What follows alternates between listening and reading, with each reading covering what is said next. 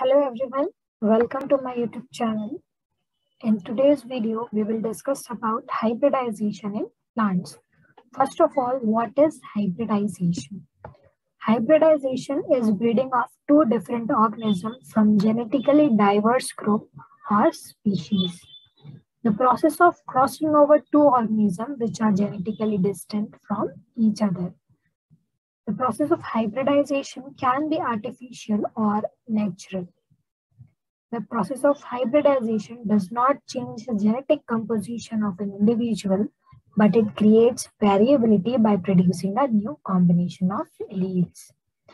The main goal of hybridization process is to induce heterozygosity and reduce homozygosity in the genotypes of population.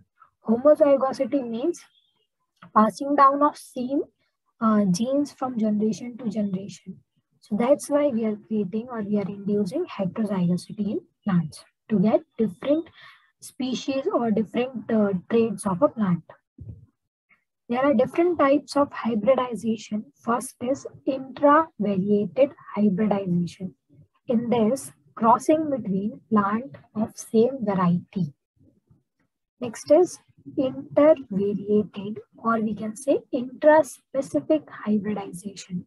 In this, crossing between plants of different varieties are done. Last is interspecific or intrageneric hybridization. In this, crossing between plants of different species but of same genus. Procedure of hybridization. How we are carrying the process of hybridization. First of all, we have to select a parent plant on which we have to do hybridization. Then we emasculate the flower of parent plant. That means emasculation is removal of stamen or pollen grains, or we can say male reproductive system. We are doing this without affecting the female reproductive system of the flower. Next we do is bagging. Bagging means we are covering the emasculated flower. Next is tagging. We are tagging that emasculated flower with the tag with their information.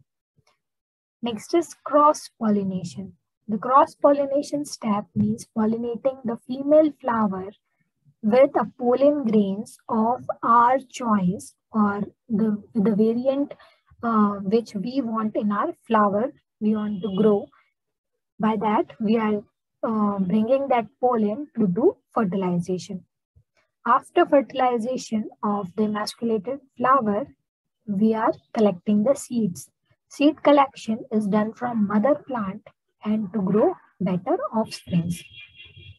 So this procedure of hybridization is pretty simple.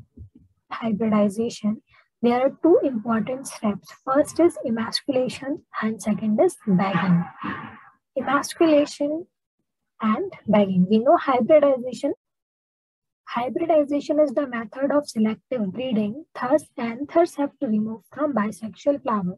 We are doing the hybridization process on the selected plant, but we have to choose a bisexual flower for this, and we have to remove the male reproductive system of that flower. So we can avoid the contamination or pollen grains affection on that plant, and we can gain the seeds of our interest.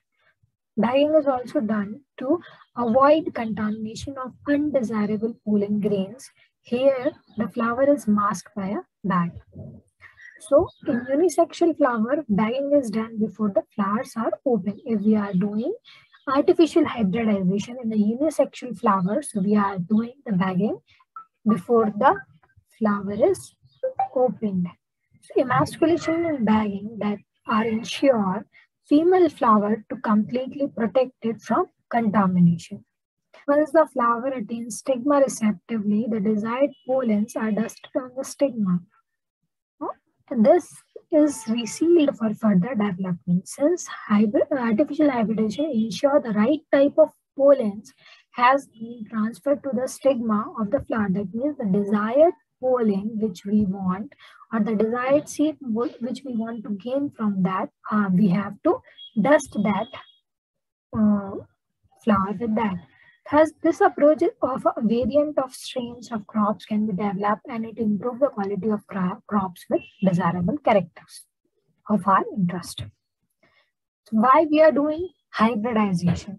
So basically the application to the use of hybridization is of improvement to get good quality of plant, to produce disease resistance, herbicide resistant plant, to enhance phytoconstituents yield.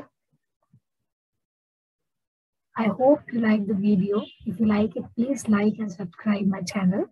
Thank you.